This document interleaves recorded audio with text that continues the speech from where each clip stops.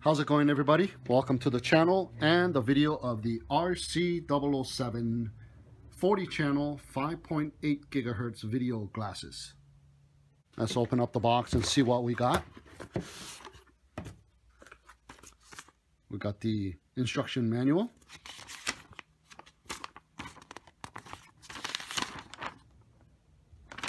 Put that on the side.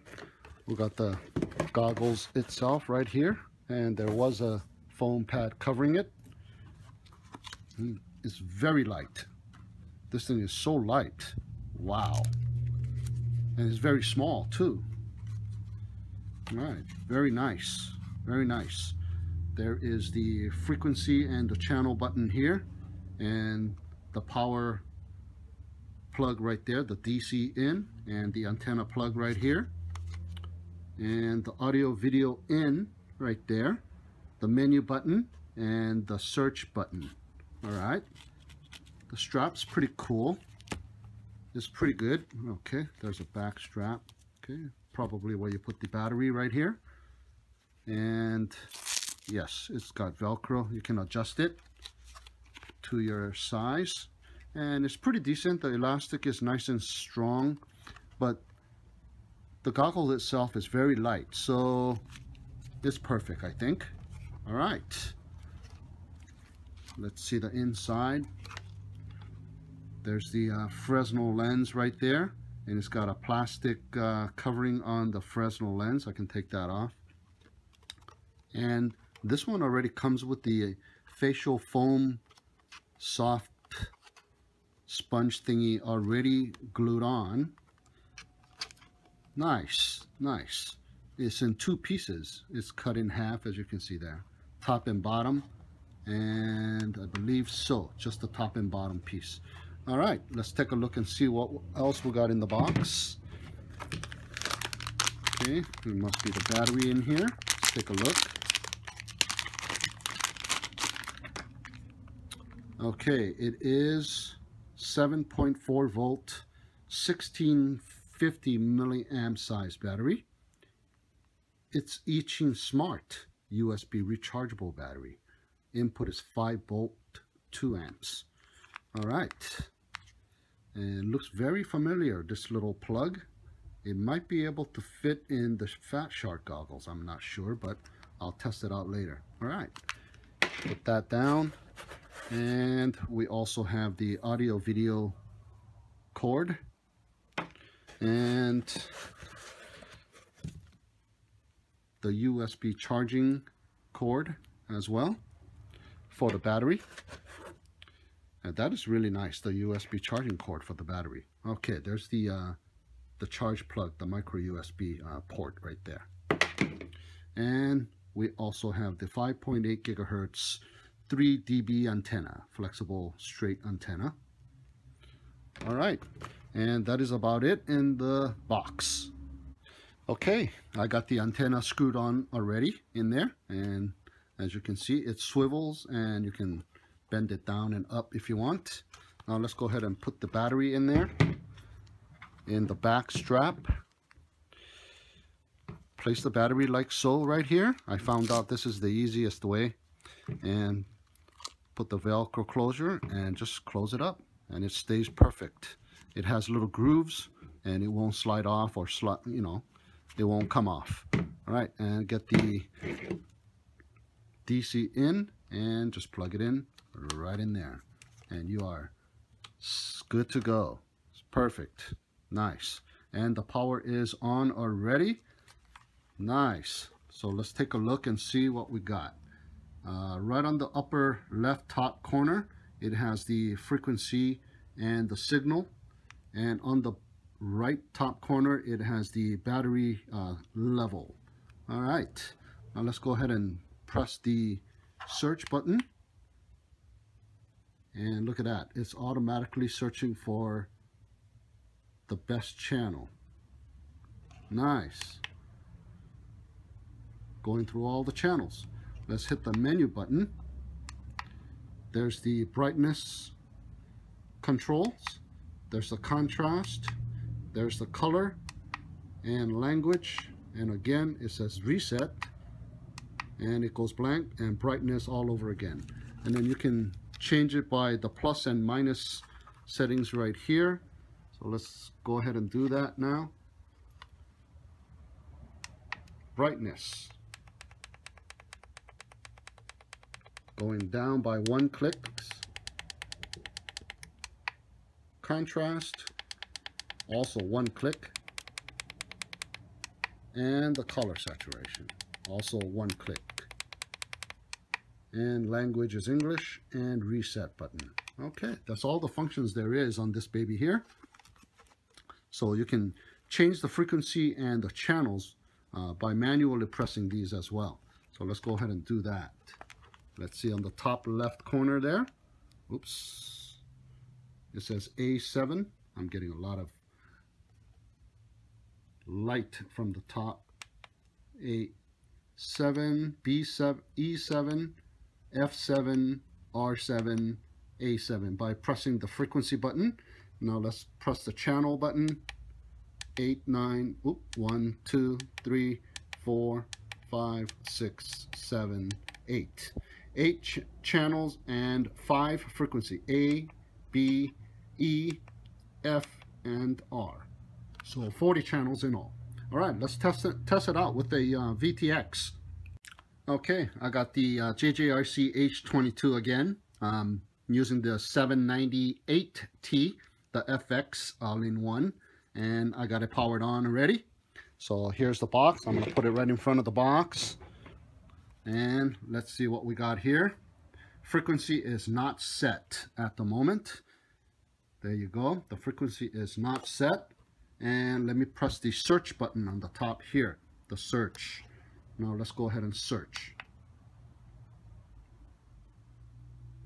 And it's locked in at channel A-7. Nice.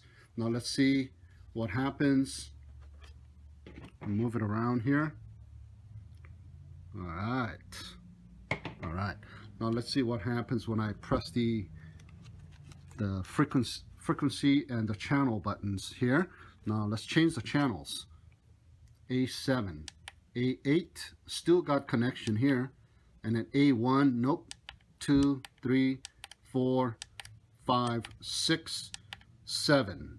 So this channel is the strongest channel here. Now let's go to B and skim through. I also got channel connection here, which is pretty cool. Now let's go to E and flip through those channels. Nope. Now F. I also got connection on channel F. There you go. And the race band channel. And I also got connection on the R channel as well. There you go. So all kinds of channels, and it's a really nice receiver actually. You can choose whatever frequency that best suits you, and if you're racing with somebody else, they can choose a different channel as well. So you have flexibility. Nice. All right, so let's go outside and test this thing.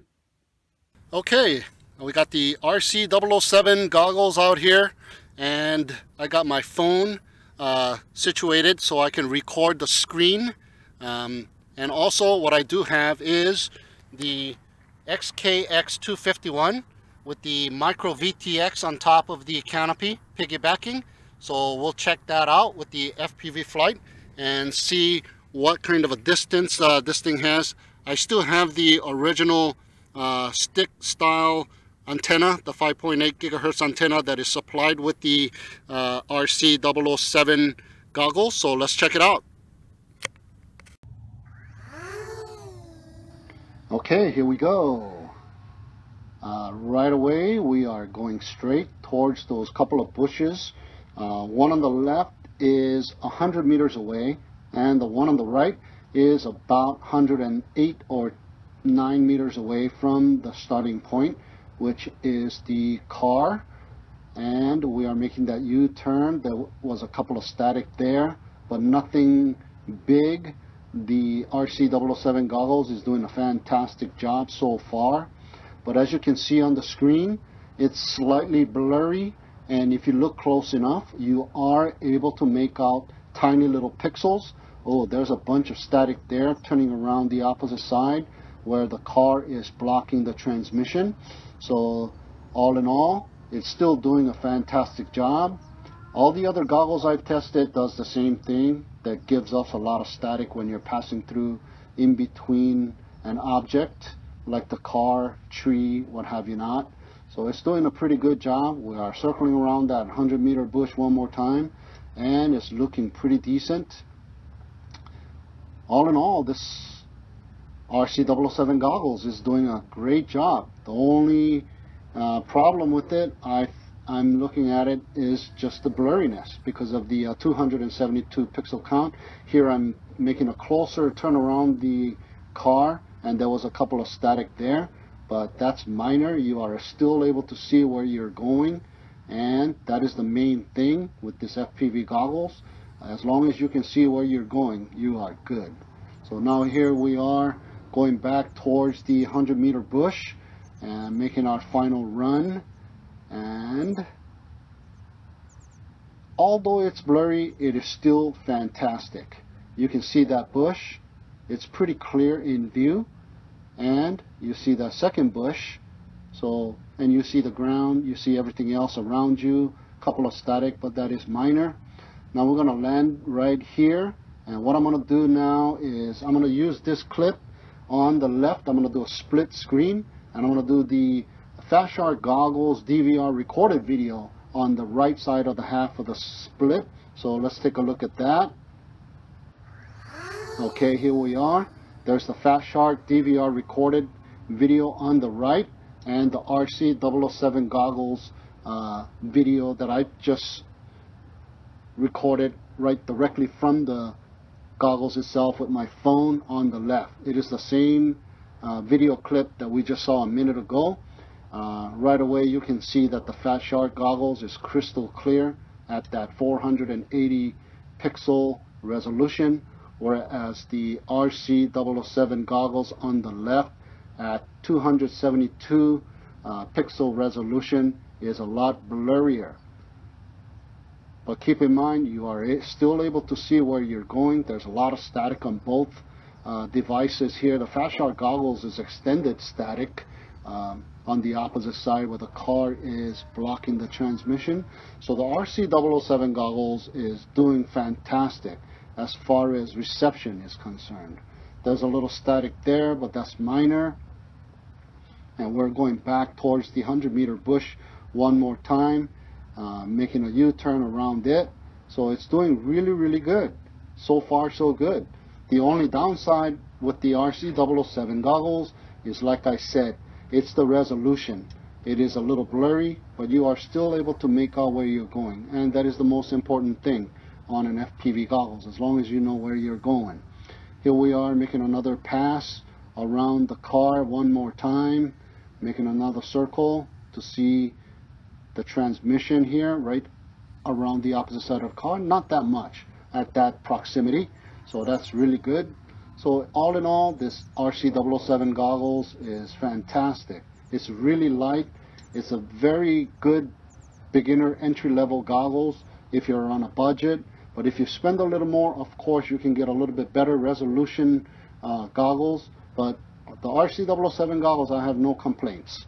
And it is using the factory stock stick 3 dBi antenna. So, you know, that's pretty good. Now we're going to land it here one more time. What I'm going to do on the next clip is I'm going to be wearing the RC goggles, and we're going to record on the Fat Shark goggles. So let's take a look at that. Okay, I got the Fat Shark goggles recording, and I'm going to give it a cover. And I'm going to be using the jjrc H22 with the 798T VTX ready to go. And I've got my 007 goggles on my head, so let's go.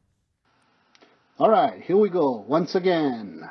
This time with the H22 quadcopter with the micro 798T VTX on it. Everything looks a lot clearer because I'm recording on the goggles of the Fat Shark DVR, so it's the 480p resolution, but I am looking through the RC007 goggles, which has less resolution, but I'm still able to make out where I'm going. But it feels like we did this before, so let's get a change of scenery here. Alright, now we're at the horse park doing a little FPV test, and I'm going to go through this little section here, and I was still able to make out the resolution of the horse stables made out of pipes with the RC007 goggles. I had no problem with that. Now I'm just flying around the tree. All in all, the RC007 goggles is pretty decent. You are able to see where you're going. Watch this. I'm going to go through this area right here, and I was able to fly through that with no problem. So the RC007 goggles, man, you got to give it credit. It's pretty decent. I had to land there because of the battery kind of ceased to provide enough power, but all in all, it's really nice. You are able to make out everything. You are able to see everything.